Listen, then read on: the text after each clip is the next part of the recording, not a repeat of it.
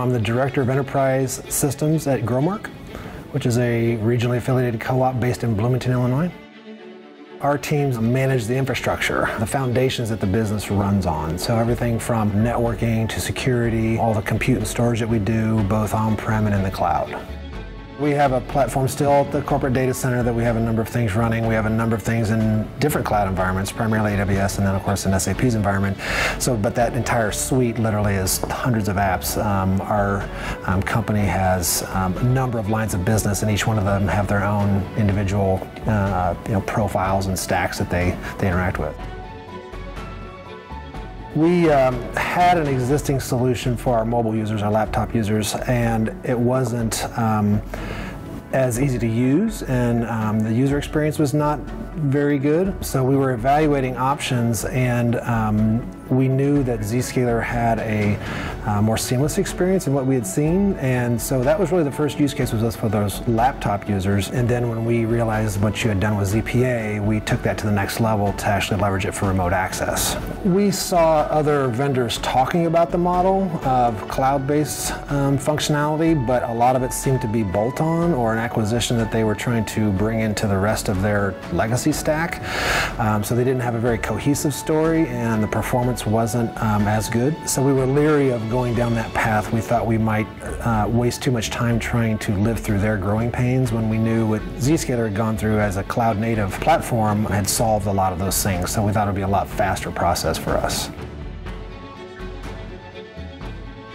We had an in-house ERP system that was developed on Oracle over 20 years ago that's ran the business for years very well, but it wasn't going to scale past where we had gotten to, and we needed to make a decision on what that future looked like. And SAP was the winner in that evaluation, so we have worked with SAP closely to deploy SAP. We're about 80% through the process, and have worked with them both from the integration point of view and the hosting. And right now, we had already had a large AWS environment that we worked with on some other platforms, and have been in the process of moving our SAP environment to AWS. ZPA gives us the flexibility to terminate those users wherever we need to, both from a production environment point of view, but as well as disaster recovery. So in our strategy, we can run in one region in AWS, but then fail over to a completely different region and have those users connect seamlessly just by a policy change. For ZPA specifically, we bring our users back into our corporate environment so they can access both kind of the traditional legacy application stack that we have deployed, as well as our new SAP environment that we're deploying. So it's the full suite of what they would see at the corporate office. That seamlessness, that lack of friction, to keep a user productive, to keep security out of their face, at the same time providing them a better model, is really, really valuable. A lot of times IT is associated with maybe painful change, but this was a change that's been very well received. We have a lot of users who've told us that they really, truly love it.